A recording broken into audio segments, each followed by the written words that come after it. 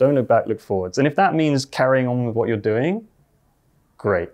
But if it means throwing it all in the bin, well, so be it.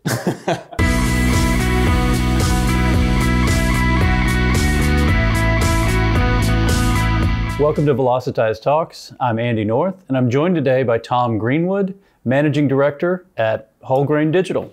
Tom, thank you for being here. It's a pleasure. Let's just jump right in. Tell us a little bit about Wholegrain Digital and how it came out and what a difference it's making in the market right now. Sure. So Wholegrain is a company that my wife and I founded in 2007. We were the first specialist WordPress agency in London. Sort of back then, nobody was doing just WordPress. It was all kind of mixed technologies. And so we've sort of evolved really following our passion in sustainability to really focus on trying to see how we can use design and technology to do sort of positive impact through our work. That involves working with clients that we think are doing something positive, and we have a sort of screening process that we use in order to select who we work with, but also then using sustainability as a sort of lens through which to look at the technical side of our work and see how can we actually do it better, and how can we translate that into benefits for our clients, benefits for users of the web, and so on. So for those that don't know what a sustainable web looks like, can you give us a better picture of it? The internet is the biggest machine that man has ever created, and it runs on electricity, and that's one hell of a lot of electricity. So if you add up all of the data centers, the telecommunication networks, and then the end user devices that are consuming the data, if you add up all the electricity that's used in actually running the internet, it's equivalent to all of the electricity used by the United Kingdom. So it's basically a country in terms of its energy consumption. It's not just a country, it's one of the world's most energy hungry countries. And in terms of its carbon emissions, if you equated that to a country, it would be 6th or 7th most polluting country in the world. So it's all about efficiency and how we can use data more efficiently, basically. That's fantastic. You mentioned WordPress. Yeah. Why WordPress? With so many CMSs out there, what led you to WordPress? We realized that we really liked WordPress because it was just very flexible, very easy to work with. But then when we talked to clients, they basically, when we had the conversation with them, they basically felt the same way. They were like, okay, there might be technical benefits to one system or another, but actually, if you ask us what we like WordPress because it's easy to use. And that was really the starting point for us thinking, well, we want to be an agency that puts our clients first. So we'll use the system that actually makes them feel empowered. And that's where it came from. So whereas clients used to be a little more agnostic when it came to whatever made their websites work, you think they're actually now educated and they're coming forth with ideas on, yes, we want to be able to maintain it at some point, and WordPress is a great way for us to do it because of its ease of use. Yeah, absolutely. So I think that people did used to be a lot more agnostic, and I think over the last few years, the market has changed where a lot more clients are they're specifying it up front. They've used it before, they liked it, they're familiar with it, and they feel comfortable with it. So they're then coming, and it's actually part of the spec for a new project saying we want to use WordPress. Given that it's roughly 34% of the web now, are you seeing WordPress work its way up into the enterprise? We introduced WordPress to Marks & Spencer's about 6 years ago. Marks & Spencer's a big retailer here in the UK. And at that time, it was a battle getting that in. They were using an enterprise CMS. It cost them £1 million. That's really shifted, and I think it's shifted because there's been, a series of companies that have really had people within them who saw the potential of it, and they pushed the agenda internally, and they did sort of pilot projects and so on, and they proved that it actually could work. And I think once those bigger companies started realizing that it was a robust technology and it was going to save them a huge amount of money, it started to kind of snowball, and now you're seeing all sorts of big companies using WordPress. That's fantastic. You talked about the carbon footprint and then some of the internet. Yeah. Are we able now to do web hosting powered by renewable sources? Are we there yet, or how far away is that? At a basic level, yes. So Google committed to 100% renewable energy by, I think it was by the end of 2018 or 2017, I can't remember. But they basically said that they've done that now, that they have contracts for renewable energy equivalent to the entire power consumption of all of their data centers, and I think all of their operations as well. So fair to say that with the bigger companies like that leading the way, we are getting there. It's just a process. Absolutely, yeah. And there's also some really pioneering small companies who are doing it in their own way. They just don't get the publicity for it. Yeah. So you and your wife obviously created a company based on your values and beliefs. You mentioned you screen your clients. Do you take those types of clients that also have very strongly held values and beliefs? And as a second part of that question, do you believe that brands today should be more transparent with their values and beliefs, or should they continue to be a little more neutral? To some extent for us in how we're selective, part of it is just about us knowing what we're excited about and us actually trying to create opportunities for us to work on those things. Part of it is then about having clear boundaries about things that you just think, no matter what, these are things that we don't want to work on. And it's not just me and my wife Anita, it's also, the rest of the team. There's been projects we've turned down where I might have been kind of on the fence, but there's other people in the team who are like, no, this isn't why I work at Wholegrain. Right.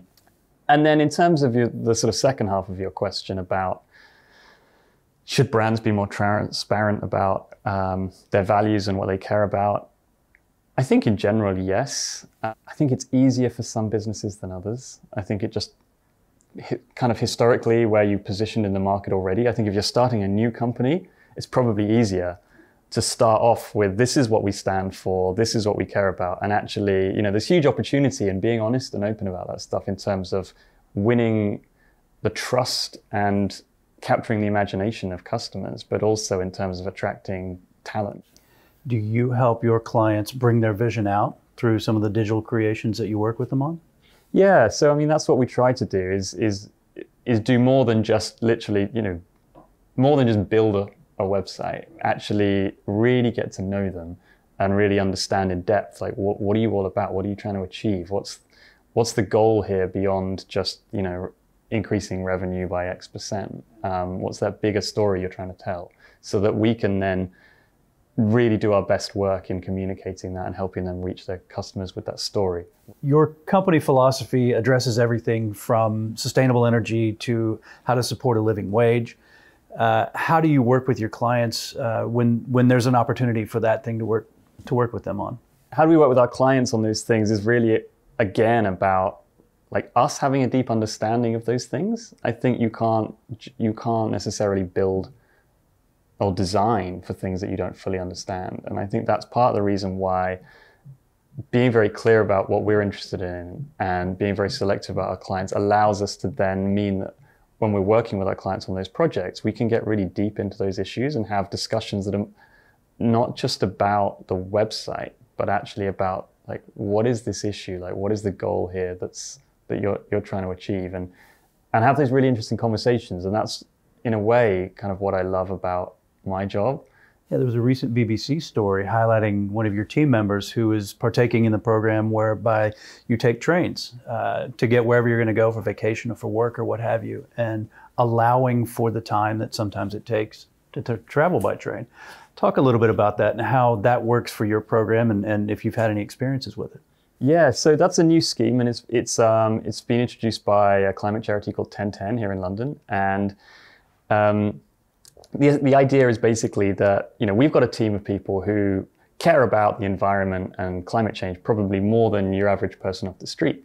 But nevertheless, when it comes down to it, most of us fly for various things at some point, and that's got a huge carbon impact. It sort of makes almost everything else you might do irrelevant. So we've been looking at ways that we could try and encourage people to fly less. The main barrier for most people is time. They think, I can get there in 2 hours on an airplane. It's going to take me like 16 hours on a train. And that sounds tedious. So the question is, and this is why it's an interesting experiment, if we then say to people, well, we'll give you some extra holiday if you take the train or travel by land in some way. So they could drive with more than one person in a car. They could take a boat. But basically, keep yourselves on the ground. We'll give you 2 days extra holiday. Will people take us up on it and do that instead of flying? And it's early days because we only just introduced it. But already, as you saw in the BBC article, 2 people in our team have already planned a holiday to go skiing in February by train, which they would have otherwise flown. So that's that's good. And general enthusiasm seems pretty high. As a technologist and a marketer, are there any concepts or troubles, issues that keep you up at night? Certainly in marketing, I think one of the big issues that's interesting to me is greenwash. And greenwash is basically where companies are sort of talking about environmentally positive things as a way of selling more stuff without really doing anything to justify it. So a good example at the moment, it's a huge campaign in London, you may have seen it on the tube and so on, of Coca-Cola now, like all their adverts are talking about how their bottles are now recyclable. I'm sure they're marginally better than previously, but most drinks bottles are recyclable anyway. But they're using it to make themselves look good. We're at a point in time where I think there's a lot of demand for companies to do better. And brands are picking up on this. They're starting to talk about these things. And some of them are going to take real action. And I think that's exciting. When it comes to web design, how is that impacting the environmental movement? And how are you able to then take web design and sort of incorporate that into your company values and have that make a positive effect on the environment? Sure. So, I mean, we talked about hosting, but there's a lot more. Most of the other stuff you can do is actually about improving efficiency in design and development. So what we've found is that when you start a design project and you think about how are we going to make this less data heavy, you actually make better design choices. So you're thinking more carefully about the images that you use. Do we need this stock photo of some people in a boardroom? So literally at a content basis. Literally at a content level, like, is this adding value to the user? Yes or no?